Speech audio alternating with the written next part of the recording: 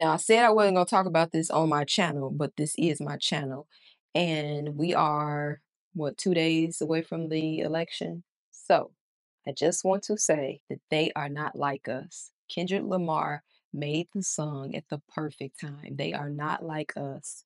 Every single time I log on to any social media app, I am bombarded with political posts after political post after political post. And it's gotten so bad till I started just saying not interested, not interested, not interested. And the posts are so crazy because you have people on both sides of these parties that's literally tearing down either the party or the person or the people that support the person. You even have the president, current president, calling different supporters garbage. It is all divisive. It is a trick, and I need you to not be fooled. Okay? As a Christian, we are called to love God first and love thy neighbor. And if you think about it, just think about it. We getting upset with each other, breaking bonds, forming disdain for one another over people who stop traffic. They don't sit in traffic like you and I. They are going to have secret service around them. Like they're literally not like us. And the more that I watch this presidential race, is kind of just saddening like crazy. I can't see myself really standing 10 toes down for neither one of the candidates because answer this question for me. If you're at your job and your boss calls you in and says, have you accomplished the things you said you were going to do when we had the meeting on Monday? And you tell them, I have a concept of a plan, that is not going to fly at your job. It's not. If you say, did you finish the proposal that I asked you to do? If your boss asks you, did you finish the proposal that you were supposed to do? And you say, there's a lot that needs to be done. And I'm focusing on what needs to be, and I'm pointing out what needs to be done. Like, it don't work. The stuff that they're saying, both sides would not work at your job. And these people are supposed to work for us. But yet and still, they get passes after passes. If you ask them a question, they're pointing the finger at the other person. If you are at your job and your boss says, did you finish the Pepsi project? I don't know, I'm just making up stuff. And you say, well, see, the problem is John over there didn't, like, it's just not gonna work at your job. So how is it working for them at their job? Like, you're supposed to be serving the people, but I hear nobody admitting anything. Nobody takes accountability, and everyone is pointing the finger and making excuses or refuse to simply answer questions. And so I'm just listening to the candidates and then I'm listening to all of the chatter and the rhetoric online. And I'm just like, how are people so easily fooled by the distractions of this? And I'm not saying that this is not an important election or anything like that. I'm just saying if you go back and you look at a lot of different things in America, probably shouldn't be saying these things, but this is my truth. This is my channel. If you go back and look at certain things, it just don't really make a lot of sense to you once you really start deep diving into it.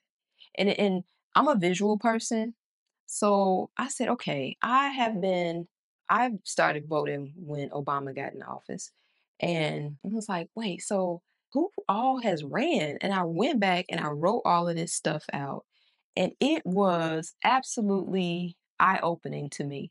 I'm like, so basically, we flip parties pretty much every 1 to 2 terms. So, did you expect anything different? No, no. They get away with it each time. They keep making each other look like the bad guy. And then we flop to the other party. Then we go back to the other party. So do not let this election taint your heart. Okay? Don't do it. And you know what else?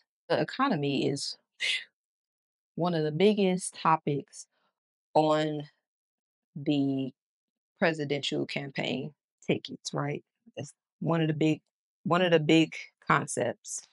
And as I was doing the research, because like I said, I've been listening to videos, then I like research what they're saying and stuff like that.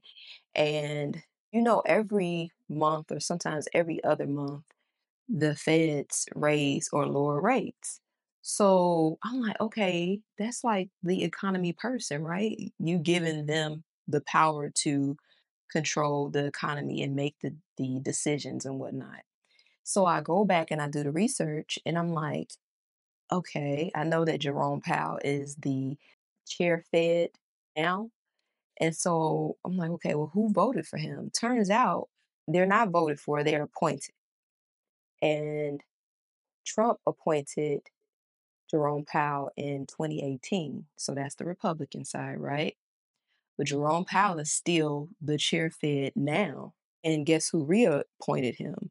Biden in 2022. So certain things just don't be adding up to me. So I just keep my eye on the prize, the real prize. But nevertheless, we are Americans. This is a democracy. And so we must vote. We must vote our beliefs. And no matter what the outcome is, we must still be civil towards one another, love one another, and build America. I feel like a politician saying that.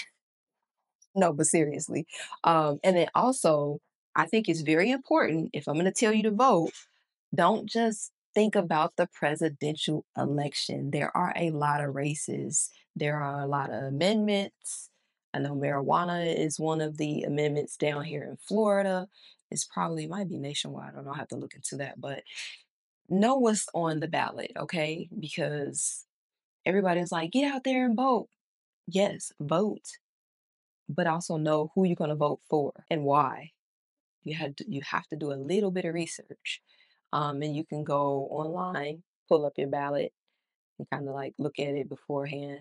But yeah, vote and know your vote. And after this race, I cannot even lie. I'll be like, dang, I was used to all of the election content, boy. You had videos every single day, few times a day. It's been intense. Not to mention all the songs that came out of this presidential election. So let me show you some of my escape moves to some of these songs. Kamala is at a dance party with Beyonce, Beyonce, Beyonce, Beyonce. Dance party with Beyonce, dance party with Beyonce, dance party with Beyonce, dance party with Beyonce, Beyonce, Beyonce, Beyonce, Beyonce, party with Beyonce, Beyonce, Beyonce, Beyonce. Dance party with Beyonce, dance party with Beyonce, dance party with Beyonce, dance party with Beyonce, Beyonce, Beyonce, Beyonce, Beyonce, party with Beyonce. Eating the dogs, they're can't make eating the this up. cats. Eat the You cat, can't eat make eat it the up. cat. They're eating the dogs, they're eating the cats. Eat the cat. I'm here to do my black job. Those black jobs. One of those. Who's gonna tell them that the job? All right. Now I know I play too much, but I do want to I do want to keep it on a serious note, like seriously, Christians, lovers of Jesus. Lovers of Jesus. We have to stick together and keep our eye on the prize. One of the stories, it was actually two things that kind of gave me some clarity on how to make sure that I am protecting my heart when it comes to this politics stuff. There's a story in Matthew's, I think it's Matthew's 22, and the teachers of the law or the Pharisees were trying to trick Jesus, and they asked him about taxes. And he said, you know, you tell the truth. Should we pay taxes? And so Jesus he was like, you hypocrites. Like he knew that they was trying to trick him. So he asked them to show him a coin. They showed him the coin, silver coin. And Jesus said, whose picture is on the coin? And they was like, oh, Caesar. Jesus said, give to Caesar what is Caesar's, give to God what is God's. And they was finished and he was done with it.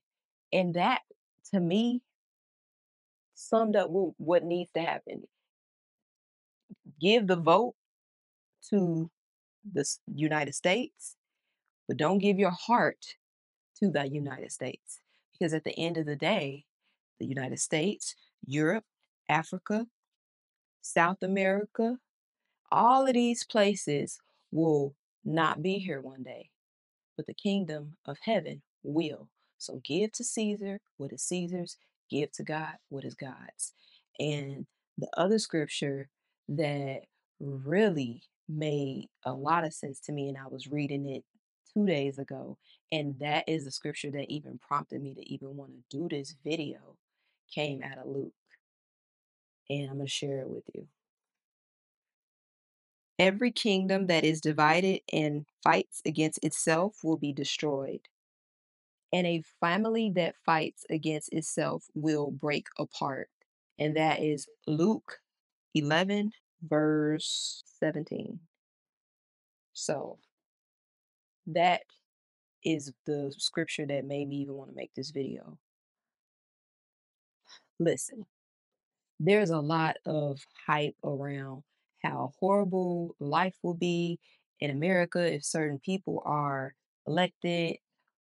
Really, both sides have a story on how things will be so bad, but really things will only be bad if you and I are bad. So if I make sure I examine my heart daily, and you make sure you examine your heart daily, then we have a better outlook on life. It doesn't really matter like who's in office. It matters about who's in our heart.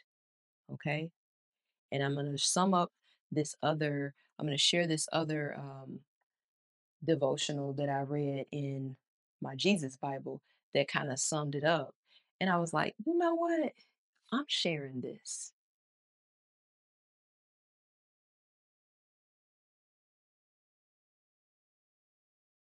Jesus proclaimed and explained the kingdom of God, God's rule over all things. In the Old Testament, God established his kingdom politically under David. When the Babylonians destroyed Jerusalem, the prophets continued to speak of the re-establishment of the kingdom of God under the coming Messiah. Jesus came to earth. He preached that the kingdom of God had arrived. With Jesus coming, God's redemptive rule has freed men and women from Satan's power. When Jesus cast out demons, he demonstrated the reality of the kingdom. And through his parables, Jesus described what the kingdom was like. What we know from Jesus' own account of the kingdom is that from an earthly perspective, it turns worldly values and priorities upside down. In God's kingdom, the poor are rich, those who mourn will be comforted, the meek are powerful, and seekers, mercy givers, peacemakers, and those who are persecuted are the ones who will inherit the kingdom. Jesus' ministry on earth ushered in the kingdom, the coming of the Spirit, and brought it into the new phase. And someday, when the dead in Christ are raised and Jesus comes again to establish his earthly kingdom, it will be fully realized in all of its splendor, justice, and perfection. All right, so that is pretty much all I want to say about that. And if you want to know what my plans are for November, then listen to this next part. Happy November 1st. I am really stepping into my productivity, do what you say you're going to do era, and I'm going to encourage you to do the same if you're not. Okay? Now we have 60 days into the new year, and I implemented some things at the beginning of this year that I wish I would have done maybe around November or December of 2023. But I'm not going to cry over spilled milk. It's done. But now that I have that system in place, I want to teach it to you, okay? And the reason I want to teach this to you is because I recognize the times that we're in. You know, everybody is feeling squeezed and it looks like there's not a lot of opportunity, but that's a lie. There is opportunity everywhere, okay? And so one of the things that I've learned recently about opportunity and being ready and making provisions is that you have to get ready for what you want. You cannot get to where you want to be and then think that you're going to have all the skills to maintain or have all of the resources to do what it is that you desire to do. So what am I mean? What am I saying? What I mean is you have to have a plan for whatever the next month or the next quarter or the next year looks like. It doesn't mean it's going to happen. You know, a lot of people say God laughs at your plans. This is true, but there is, you know, we do have to make sure that we are financially responsible, you know, good stewards over our finances. You have to be able to use what you have. And part of that is assessing what it is that you have and seeing how you can multiply it. So I want to show you how to do that. And this series has been something that I wanted to do for a long time because I shared here on this channel 2 years back that I filed bankruptcy. I went into foreclosure at the same time. And my mindset is what allowed me to, you know, make my own income, be able to manage other people, learn how to change my mindset, because what got me into that bankruptcy and foreclosure, part of it was my mindset. The other half was this government, since they freaking had a housing crisis and decided to bail out the banks, but they didn't bail us out. But that's another story, and let me not get on the soapbox. Anyway, I have been wanting to do this series for quite some time because I feel like we're in that same cycle that I was in before. Difference is this time around, I was smart. I didn't get into a lot of debt. I don't have a new car. You know, I don't put anything on credit. I don't have any student loan debts, because when I do something, I ask myself this fundamental question: is it going to make me money? How much effort do I have to put in for it to make me money? So those are some of the things that, you know, I've learned, and I want to like share it and break it down, like the things that you should be doing from right now into the new year, so you can just kind of smoothly coast on in there, and you set these systems up so that you can make sure that you're monitoring them accordingly. Because a lot of times when it comes to our financial lives or even our organization in our homes, we might set it up, but we don't necessarily maintain it. So that is a part of the planning. So I want to address all of that. So yeah, that is the series that I'll be starting. Let me know if you are interested, if you down. 60 days, drop that in the comments if you are down to start this reset, this 2025 reset, because I'm telling you, it's all about preparation and assessing the situation. Now, the other content that I'm going to keep going, you guys said you appreciated it, you liked it, is Bible study. It won't be long. I will not be preaching. I just want to share some of the scriptures that are super powerful to me. And when I say powerful, I mean like they really transform your mindset, because a lot of the problems that I had was related to my mindset. And once I changed that, those problems were fixed. So I'll be sharing that on a weekly basis. And then just getting this place together. I'm not going to run into, you know, the same situation that I did before, trying to do everything too fast. I don't have any furniture yet, but I'm okay with that because I want to create the vision board and actually do the research on the pieces of furniture that I want. Plus, I don't know if you noticed, but in interior design and just inside of the interior design world overall, a lot of people are gravitating towards vintage, thrifted, you know, secondhand, that type of stuff. And I'm like, is this really a trend, or is everybody just feeling squeezed and we just gonna make it a trend? But I'm noticing that everything that I watch, people have, you know, really started to celebrate a lot of secondhand, vintage items. So I'm here for it. It's cool. You know, it's going to help me practice my thrifting skills. So I definitely want to do a little bit of that. So in order to marry all that stuff, you kind of got to take your time, not too much time, but I've been doing some sofa shopping. I'm kind of narrowing it down to which sofa I want. And then once I get my sofa, that truly determines like the design and style that I'm going to go towards. So yes, that is the plan. That is what I am looking forward to. But again, don't be alarmed when I throw up a random keep you informed type of video, because I didn't do that before. That's not good.